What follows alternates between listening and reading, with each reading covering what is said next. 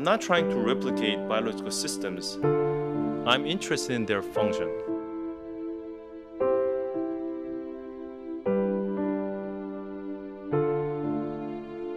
When I watch the cheetah run, I can see a lot of details. I can see the muscle getting tense, and then at the end of the stroke, you can see the paws flicking and then darts are flying, and I can see energy exploding from this biological machine. That's really fascinating.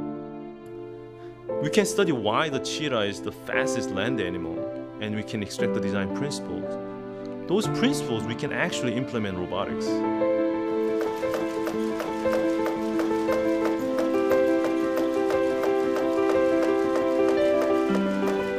Here at MIT, we aim to achieve a fast, agile, and energy-efficient robotic cheetah that can be used in the field.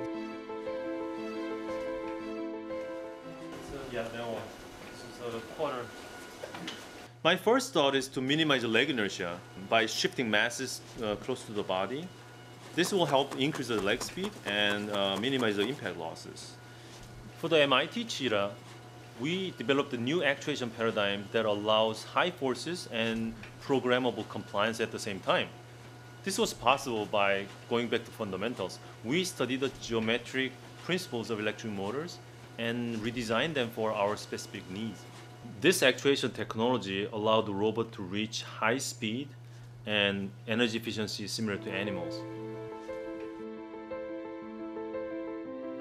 I was very fascinated by the gecko hands. Their skin evolved to grow nanoscale hairs, which are very complex and but stick almost anywhere. But interestingly, gecko hair sticks only one direction but not the other direction.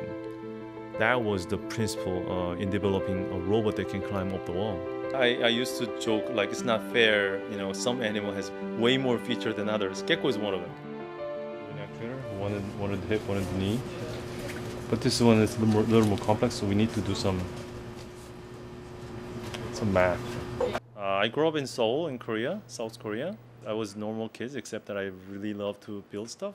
And I still remember when I was 11, I got the first hand electric drill as a tool, so I can drill a hole. Before I had to carve with the scissors and knife, cut my fingers and all the time. And then that's the magic moment. Wow, I can drill a hole with the tool.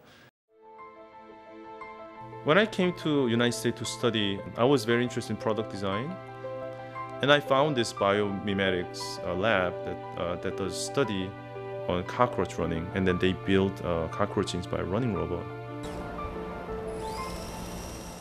At that time, I wasn't super intrigued because it looks like a little toy running around.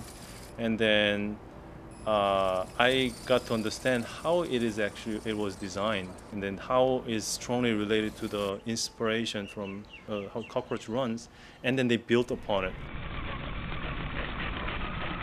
So once I understand those principles, I got completely bought by this bio-inspired design field. The reason why I'm interested in locomotion is that's one of the missing technology at this point. Our computer is getting better, we have a lot of sensors available, but we still don't have a capability to build a robot that can walk like us and go over obstacles. You can go enter broken power plant like Fukushima and then mitigate the situation. Our interest always is centered on how can we use robots for our life.